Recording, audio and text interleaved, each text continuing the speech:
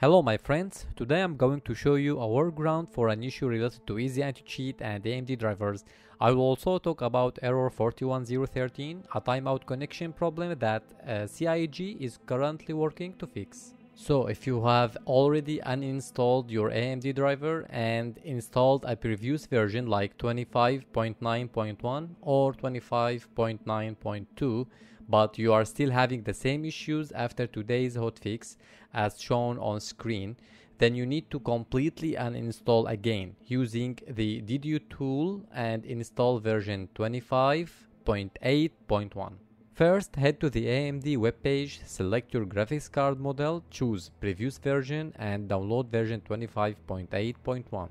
Second, boot into safe mode and uninstall your driver using DDU. Then restart into normal mode and install the version you downloaded. That's it. Finally, you can run the game again until they fully fix the issue. Since the new patch was deployed, we have been seeing two major errors, especially 41013, which affects logging queues. CIG said, "We are currently looking into and testing multiple hotfixes for client DGS. Top issue right now being looked into is for 41013 errors in logging queue, which we are hoping to fix as soon as possible. We are also internally testing a hotfix build with fixes for Polaris and Perseus audio stutter blocking. Further client performance optimization at Nix Levesky. Fixes for code and laptop not responding for Vandal Tech smugglers and multiple DGS crash fixes. Once build passes internal testing, our goal is to add this to the hotfix channel later today and canary servers with the update." Okay, now let me say something. As we all know, we have PTU test servers so players can test new content and check how the servers behave. And it's not just one wave. There are multiple waves of testing.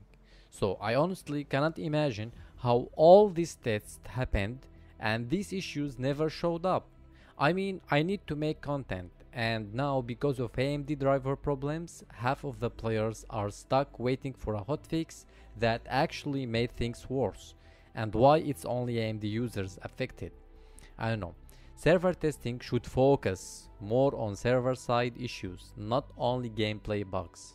In this patch, players were busy dealing with Perseus issues and chip audio bugs. And on top of that, CIG did not mention anything about the Easy Anti-Cheat problem.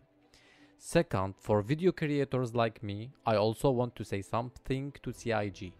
How are people supposed to make showcases of chips when even the official website does not show them yet?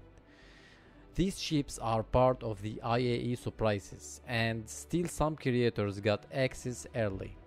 CIG needs to put limits on showing exclusive content before its official release. It's not fair for other YouTubers who don't have early access. For example, I saw all these chips 2 days before IAE even started. Honestly, it feels bad, and it makes the whole experience frustrating for both creators and players. I know it's not easy for them, especially with so many issues that came with this patch, and I want to thank all the developers for their hard work in making this game reach its full potential.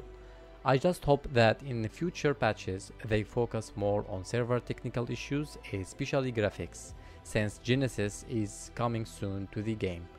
I'm Zulfo from Citizen Lab. Let me know what you think about these issues and how CIG could avoid problems like this in the future. Leave a comment and see you in the verse.